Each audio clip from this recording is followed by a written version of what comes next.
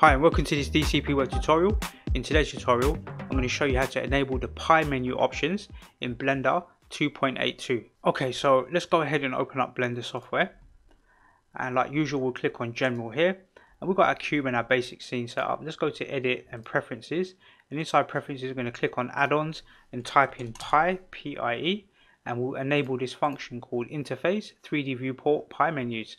And when we expand it, you'll get all of these different options to pop open Pie menus to enable you to get to certain functions a lot quicker, right? So you need to go and try and learn these shortcut keys. There's quite a few of them in here, but some of them I use quite often, some of them I don't use so often, but it's worth having them available because it just saves you some time. That's what it's going to do, is just save you time. But you have to go and learn them and spend some time learning them, press them, see what they do, and see what functions come out of it, right?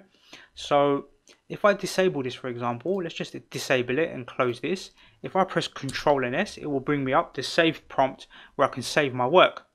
But if I go back into the preferences, for example, and enable this 3D option, the 3D viewport Pie menus, if I close this now and press Control S, I get all of these different options pop up. It doesn't just go to file, save as.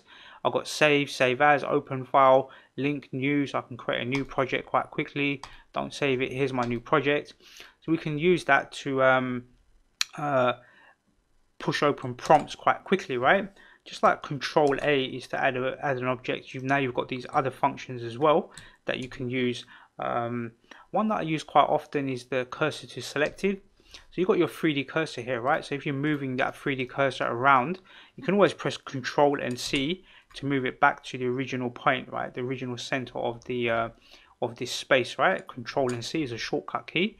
But if you were to, let's say if we move this cube, let's take the cube and let's move it to a certain position. Let's click on it.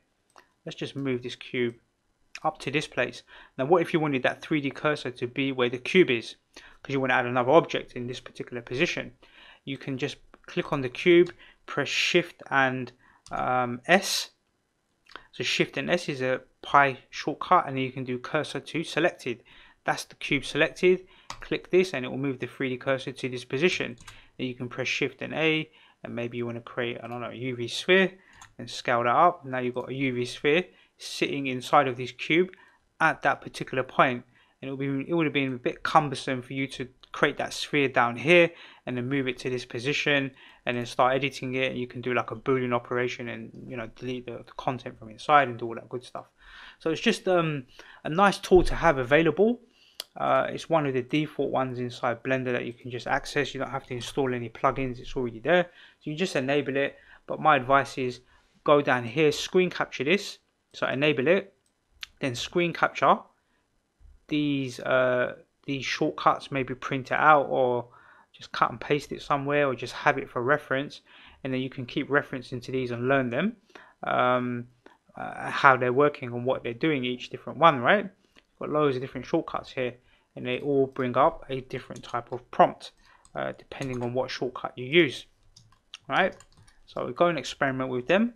Got these play forward and backwards and loads of different things. So I find it quite useful. I've been using them recently myself, and I thought I'd share that bit of knowledge with you so that you can now go and use them as well. So let's go ahead and close down Blender.